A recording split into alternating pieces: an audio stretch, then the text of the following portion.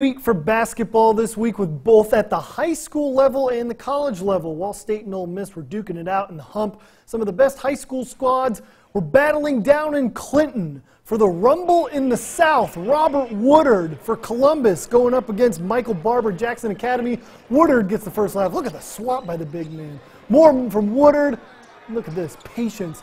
Draws, gets the guy to jump, finishes in style. But then Jackson Academy come right on back with Barber. He's going to get a swat here. Becomes a block party on Jackson Academy's end. Boy, swatting shots left and right all day long. There's a great one down in Clinton. But here's Robert Woodard, one of his 6 assists. That's a beauty. That's to Greg King for the layup. Woodard had himself a heck of a ball game. And he top it off with this one.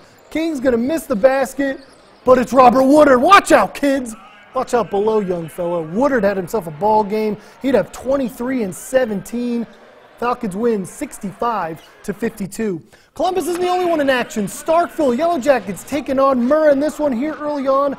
Yellow Jackets up 8. Jordan Temple's going to make it an 8-point game, I should say, with that 3-ball. But then the Mustangs would roar right on back. This one was back and forth all day long. Damian Deere crossing his way to the bucket. That's an and-one finish.